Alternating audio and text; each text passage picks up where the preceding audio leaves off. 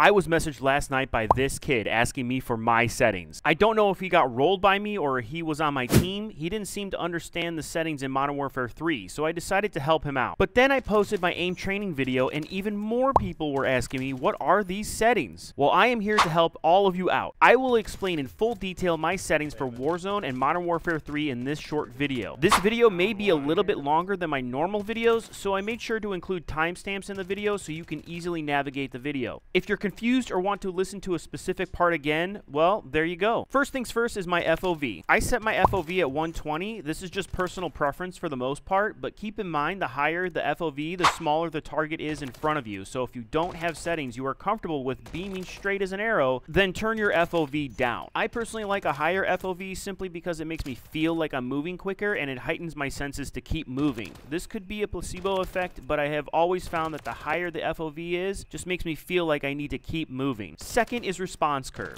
I prefer dynamic response curve simply because the response curve gives you the precision for distance aiming, but the ability to turn around and move quickly without sacrificing either. This again is personal preference. Some don't like this setting simply for hipfire reasons. It could feel a little too twitchy. Third, I run a 7/6 sensitivity. This again is personal preference, but that is what makes me feel comfortable, and I also turned on the per optic sensitivity multiplier for each zoom. Generally, I prefer a smaller sensitivity to help compensate hipfire in close range fights because of that dynamic response curve I mentioned earlier. It slows down my aim just slightly for better tracking at higher sensitivities, and I have higher multiplier for larger zooms because when you're zoomed in on a scope, even though your sensitivity is the same, it can feel slower because of how zoomed in your aim is. Fourth, I run the default aim assist on Modern Warfare 3 and Black Ops in Warzone. I don't know why the default just feels better on Modern Warfare 3 and Warzone Black Ops just feels better, but again, this is just personal preference. Do whatever makes you feel comfortable or turn it off. I don't know. Lastly, and this is probably the most important setting tip I have for this entire video, is the outer dead zone and inner dead zone. Most players will talk to you about the lowest possible inner dead zone so you have quicker reaction times and doesn't make your movement or aim feel dull. This is 100% true. The lower the dead zone you have, the better. Mine is at a 1, but you may need to up yours. Now, the last thing that a lot of players don't talk about is your outer dead zone. Maybe they never heard of it before, but think of your outer dead zone as your entire range of motion on your joystick. The reason for my outer dead zone being so high is because I'm shrinking the range of motion required for doing everything from recoil control to movement. Think of most gun recoil patterns as a straight line. If you have the default outer dead zone on, that area you need to cover for your recoil control is fairly large. But if you shrink down the outer dead zone, that line becomes a lot shorter, and if you're trying to control your recoil, it requires very minimal effort to do so. I find myself barely pulling down on the joystick in order to straight beam anyone I see on any weapon, regardless of its class. But this is something you're going to need to tweak on your own to find your own sweet spot and what you are comfortable with. But use my settings as a starting point, practice for about an hour or two, and see what feels good to you. Adjust to find your perfect sweet spot, and you'll be frying lobbies in no time.